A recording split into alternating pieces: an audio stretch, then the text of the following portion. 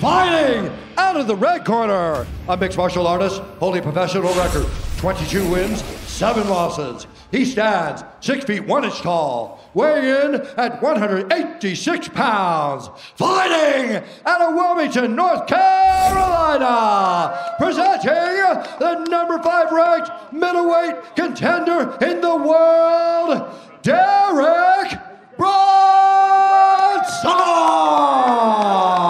Yeah, it was kind of what I thought it would be, you know. I like my opportunity or my chances or my strength on the ground. So, you know, whenever I got to the ground, I was able to make things happy and get to my spots and get the finish. Yeah, just go out there, you know, let the fight develop. Wish I was a little bit sharper in the stand-up, you know, but I had some injuries that kind of held me down this camp. But nonetheless, you know, whenever it's fight time, it's time to hit that switch and be ready.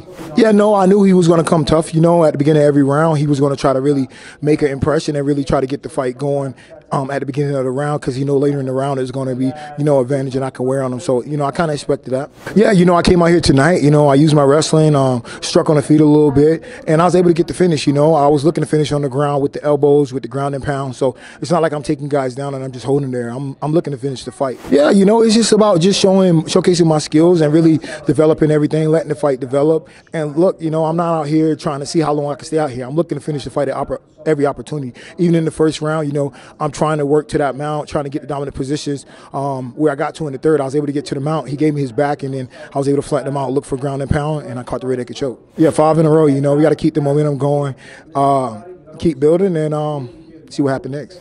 Yeah, man, you know, I just keep building momentum, you know. I like my chances against the champ or whoever win between Whitaker and Adesanya. You know, like I said, I've been working a long time for this. Everybody mentioned everybody named but me, you know.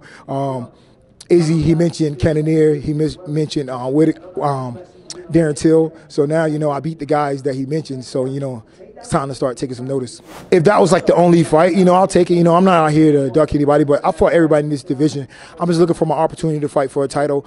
He's the guy who wants to fight, who needs to fight. So, yeah, maybe he take another fight, you know, and I'll just sit around and see what happens. Oh, yeah, just proving guys wrong, you know, doing what I do, just taking advantage of every opportunity, you know. That's what I'm out here to do, just keep getting better and finish this career off right. Ladies and gentlemen, referee Herb Dean has called a stop to this contest at 2 minutes, 13 seconds of round number 3. Declaring the winner by submission due to a rear naked choke, Darren Brunson!